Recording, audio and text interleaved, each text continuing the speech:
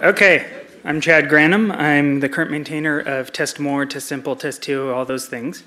Yesterday, you saw a presentation from Damian Conway where he introduced a new test package and left with the remark, now this is all you need. Sorry, Chad.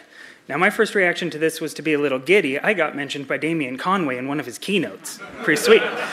But shortly after that meeting was over, several people came to me and said, so what is your answer to that? So how are you going to get back? See, I hadn't realized there was a challenge in this, but I decided to take it on. So last night, in about 3 hours, between midnight and 3, I implemented most of the major features he had in his test suite, but for existing tests. Just work when you import it. So for instance, we've got this test. This is test 2. And then we load source diag. And then we put a failing test. So let's see what happens when we run this. Look at that. Line 4, there's the code that failed. You get it.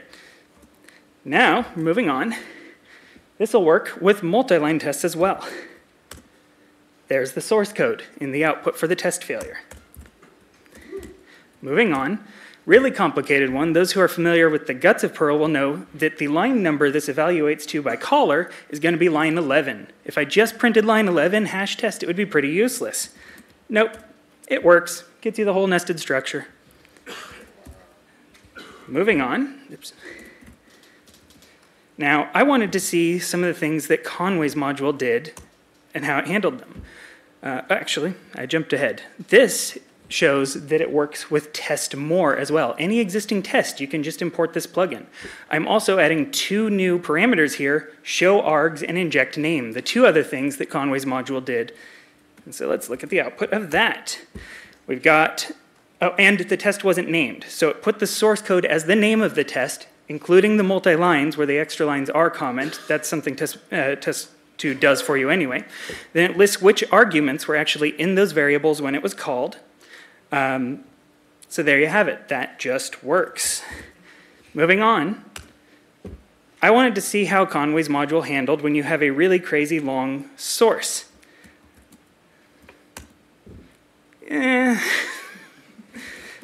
So let's move on. Once again, Conway's module, I decided to give it something even more crazy. I put comments in there. Let's see. Ooh, syntax error, missing curly brace at line 19. I don't have a line 19, Conway. But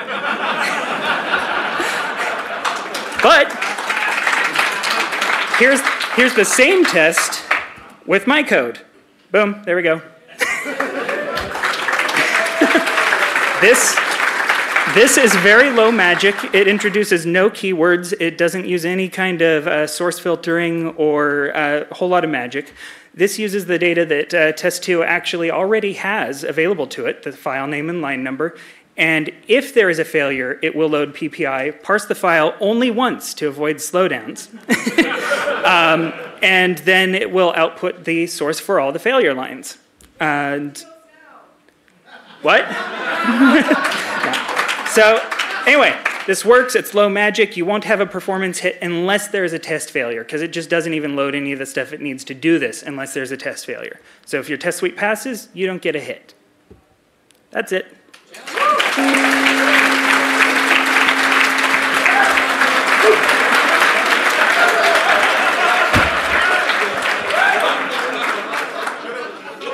Go. Ladies and gentlemen, if you've ever wondered how to get features into the core,